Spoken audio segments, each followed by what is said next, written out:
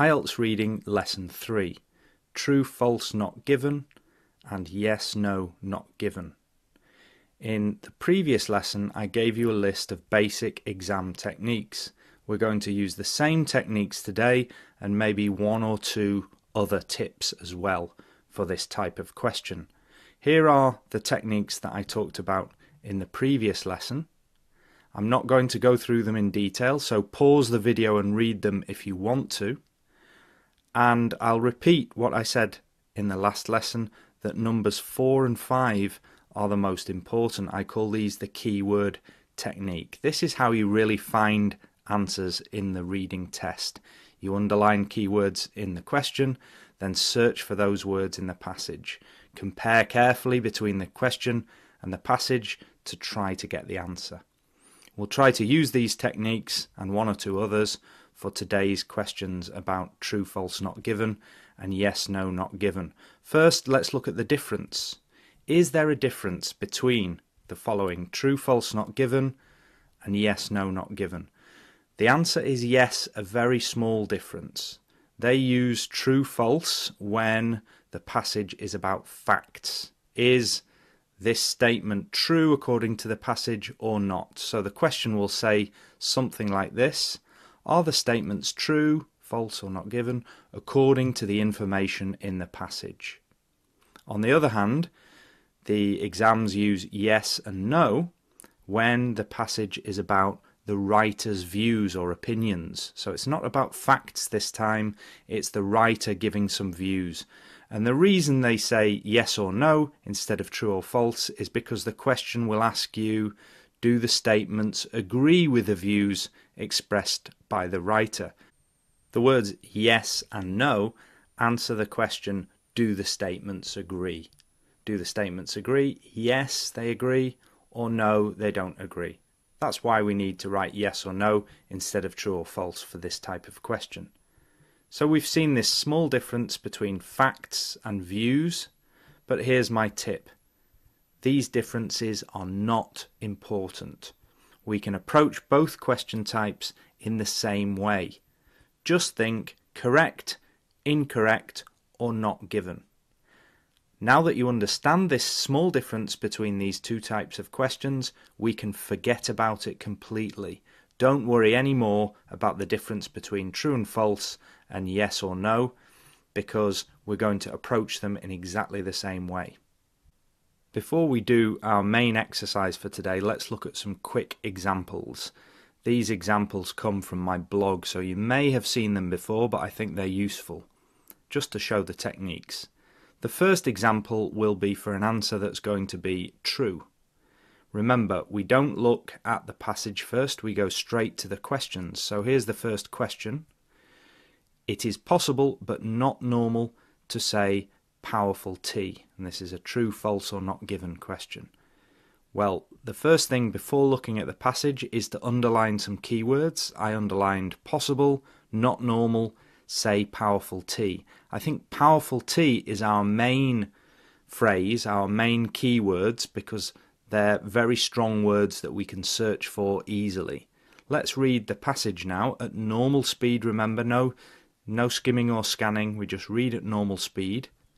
While the same meaning could be conveyed through the roughly equivalent powerful tea, the fact is that English prefers to speak of tea in terms of being strong rather than in terms of being powerful.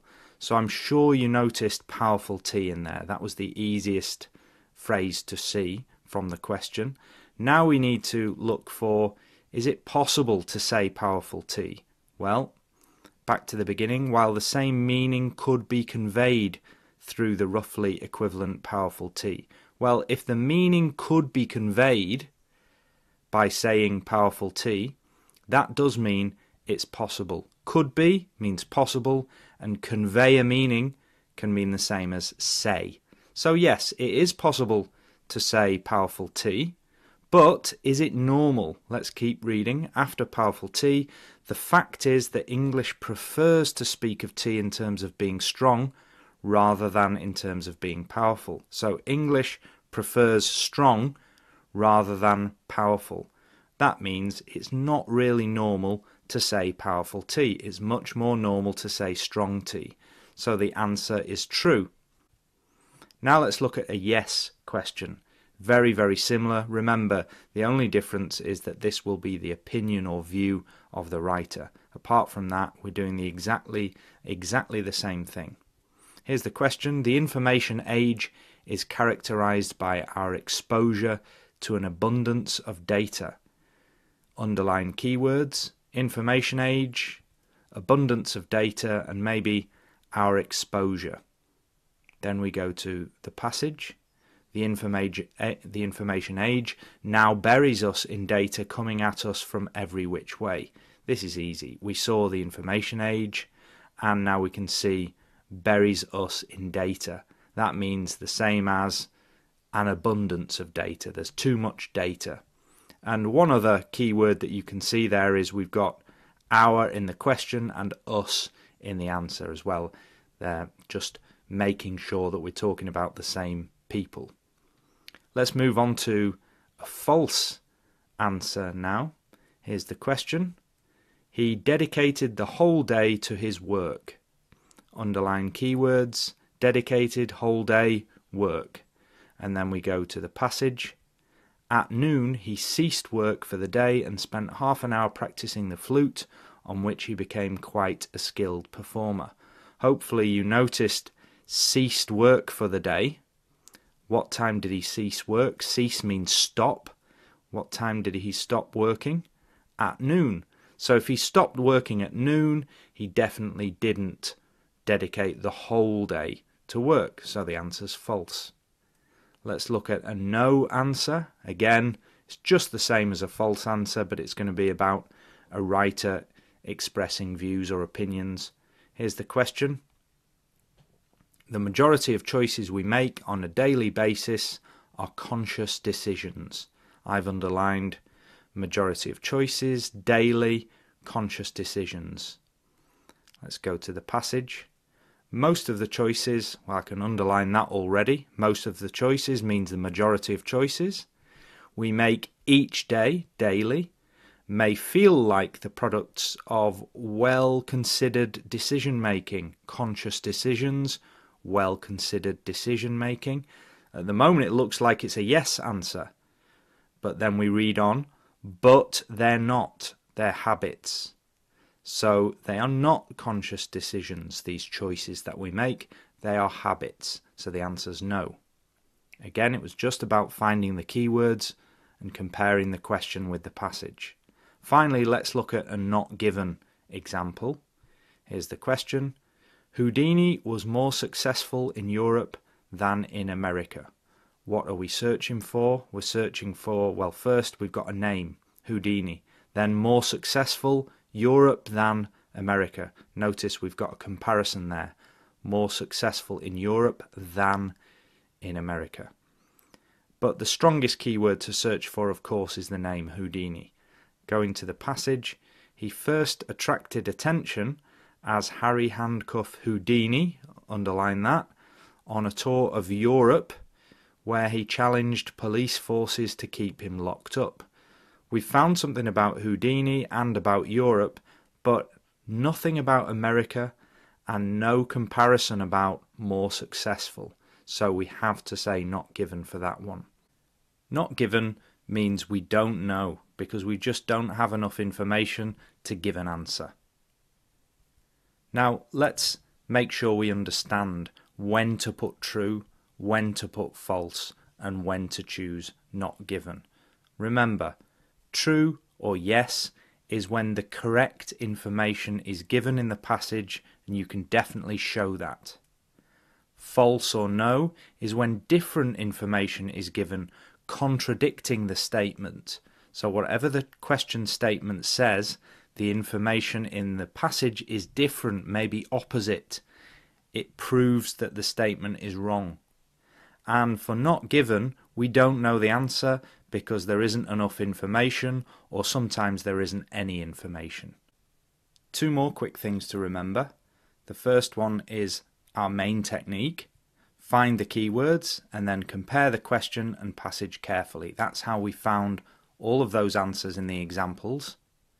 The other thing, which I haven't mentioned before, is that answers are always in the correct order in the passage for this type of question. If you have a section about true, false, not given, or yes, no, not given, you should be confident that the answers are going to come in order in the passage. That really helps you. You don't have to go back to the beginning for each question. Now we can go to today's example test questions.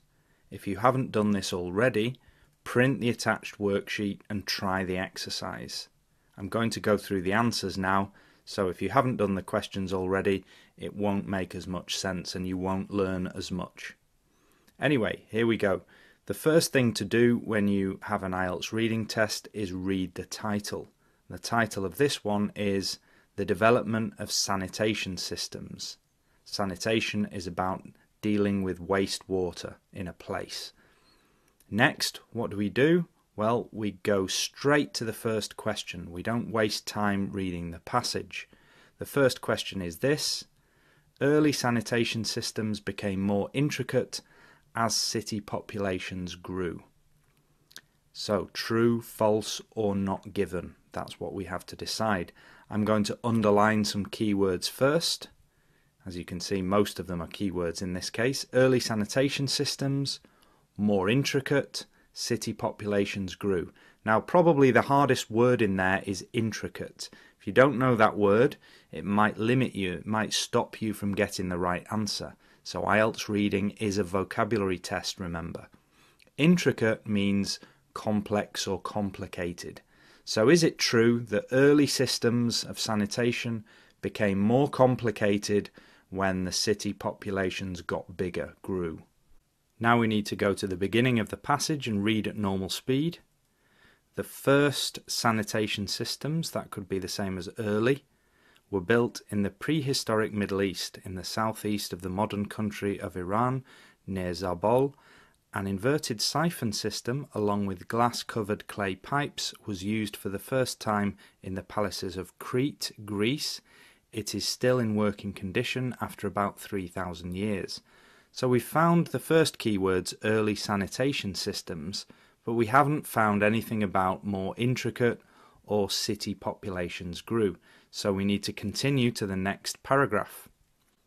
And here we do find the answer. We read, higher population densities, that means the same as populations grew, required more complex sewer collection and conveyance systems to maintain sanitary conditions in crowded cities.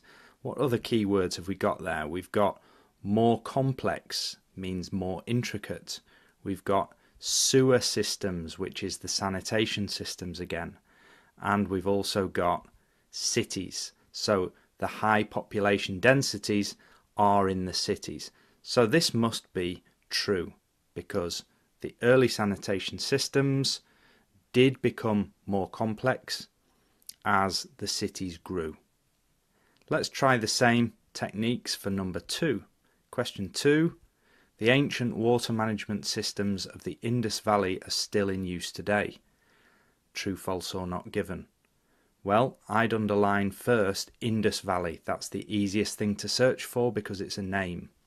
Also, then we could look for ancient and systems and still in use today. So basically, are these Indus Valley systems still in use today?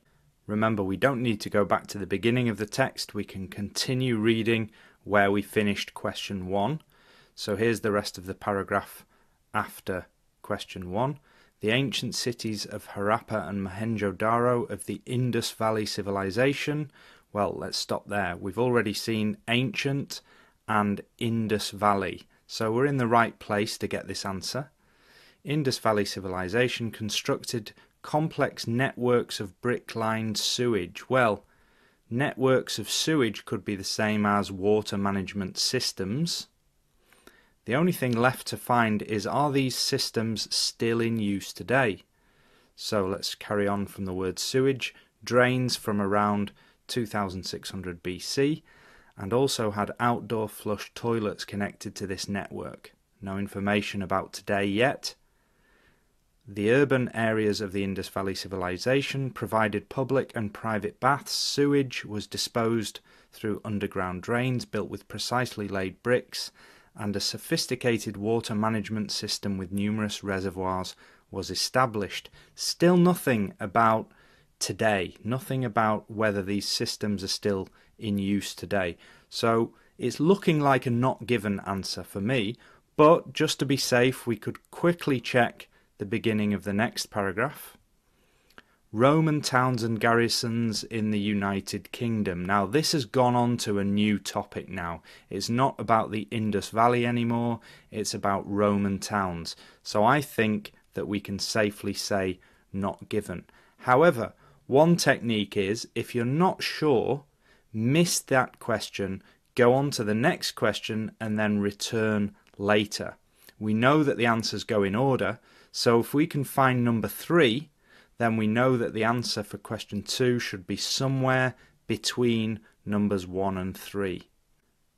But for today, we'll leave it there. Not given is the correct answer for number 2. Let's move on to number 3. Some sewage networks built by the Romans in the UK were made out of wood. The keywords I'm underlining: Romans in the UK, sewage networks again, and made out of wood. We go to the next part of the passage. Roman towns and garrisons. We've got the Roman in the United Kingdom, so we're in the right place. Between 46 BC and 400 AD had complex sewer networks, so we found the sewage networks, sometimes constructed out of hollowed out elm logs. Well, the answer's there if you understand the vocabulary hollowed out elm logs. Elm is a type of tree and logs are pieces of wood from a tree. So made out of wood, well, we've got the word made and constructed. Made out of wood, constructed out of logs, pieces of wood. And there's a few other keywords. We've got some and sometimes there. So if we look at all of that, some networks sometimes, built by the Romans in the UK, yes, were made out of wood, constructed out of elm logs. So all of that means that it's true. The information in the question and the passage is the same. There's an interesting point from that question to remember. IELTS reading is a vocabulary test. Did you know, for example, that the word log means a piece of wood from a tree? If you did, you know the vocabulary, the answer would be easy. If you didn't, you're going to have difficulty getting the correct answer. Now I'm going to quickly give you the answers for questions 4 to 7 on the worksheet. So here's question 4. Rome had the most developed of all ancient sanitation systems. The key words here were most developed. This is a comparison, and there was no information in the passage about a comparison between Rome and other ancient systems. So the answer has to be not given. Then we go on to number 5. By the time of Queen Elizabeth I, the majority of cities had built sewers for wastewater. So you'd look for the keywords Queen Elizabeth I, majority of cities had built sewers. And here's the part of the text where we find the answer. So we find Queen Elizabeth I there in the middle, and then we find the keywords that give us the answer. Most cities did not have a functioning sewer system. So the answer must be false because it's the opposite. Cities did not have a functioning sewer system at this time. Then on to number 6. Poor sanitation systems during the industrial era posed a significant health risk. Looking for the keywords poor sanitation, industrial era, and health risk. Here's the part of the passage, and we find the keywords during the Industrial Revolution, that's in the industrial era, and outbreak of disease could be a health risk, of course, but also we have sewerage systems, that's the sanitation systems, and this is the key word really, inadequate. Inadequate means poor, so we do know that they were poor sanitation systems, they weren't good enough, they were inadequate, and again the word risk comes at the end, so all of that together means that the answer is true. Finally, number 7, the world's first complete sewage network was constructed in the USA. You're looking for the world's first complete sewage network, and was it in the USA? Here's the part of the text that you needed. The first comprehensive sewer system was built in Hamburg. That tells you everything. The first one was in Hamburg, Germany, not in the USA. Even though the United States is mentioned, it's clear that the correct answer was Germany, Hamburg, so we have to put false for that one. That's the end of that exercise and my analysis of the answers. Hopefully you've made a keyword table from this lesson, and you'd put your keywords in the questions and similar words in the passage in the 2 columns. Here are some of the words that I chose from this lesson. More intricate, more complex, made out of wood, constructed out of logs, majority of cities, most cities, poor sanitation, sewerage so inadequate, the industrial era during the Industrial Revolution, posed a health risk, source for the outbreak of disease, complete network and comprehensive system. That's the end of today's lesson. In the next lesson we'll look at paragraph headings questions.